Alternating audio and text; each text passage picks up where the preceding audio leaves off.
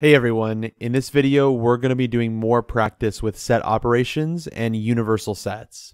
So this is problem 3 from section 1.2 in your free online discrete math textbook, and I'll leave a link in the description below so you can check that out. So we're supposed to find examples that illustrate the fact that part A is if A is a subset of B. So visually I'm going to show this. We have an A right here, and A is a subset of B, and B is a subset of C, so B is inside C, then A is inside C. Well, can we see that visually? Yeah, A is right here, and that is certainly inside this C here. But we need to give examples using this specific universe, so I'm going to give a universe here. We'll call it U. All right, and now we have 9 elements to place here.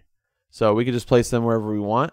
1, 2, 3, 4, 5, 6, 7, 8, and 9. Sure, that works. So in this specific case, we can see that 1 and 7 is in A, but 1 and 7 is also in B. And 1 and 7 is also in C.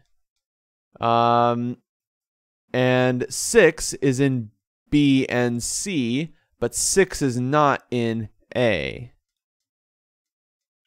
So this works.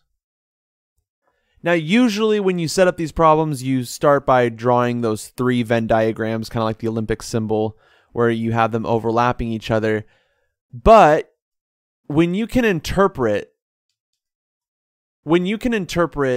this statement off the cuff, which sometimes you might be able to, then I would draw the representation, if you can, according to how it's set up, according to how you can interpret it right from the get-go. So if you can already see that A is inside B is inside C is inside the universe, then draw it like that.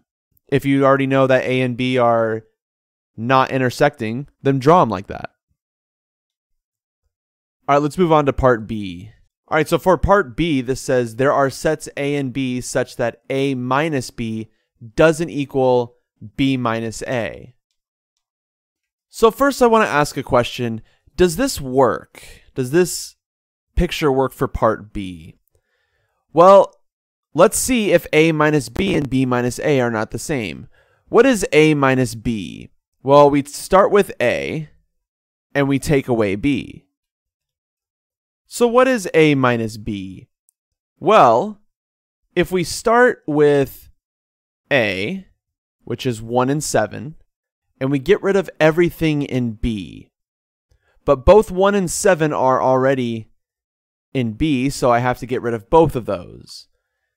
And so what am I left with? Well, I'm left with the empty set. So this is the empty set on the left side. And on the right-hand side, we have B minus A. So we take all of B and we get rid of A. And we see what's left. That's the set containing 2 and 6. So it turns out that this picture is consistent still with part A and part B. What about part C? Maybe we can get 3 for 1. So if the universe is A union B, that's already false with this picture. A union B is definitely not the whole universe.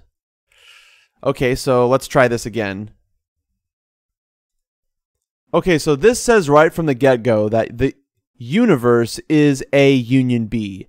So I can split my universe into 2 sets, A and B. And they might be... So that means I can write my U as the intersection of A and B. So So what does it mean that the universe is A union B? Well, that means that if I combine everything in A and combine everything in B, then I have my whole universe.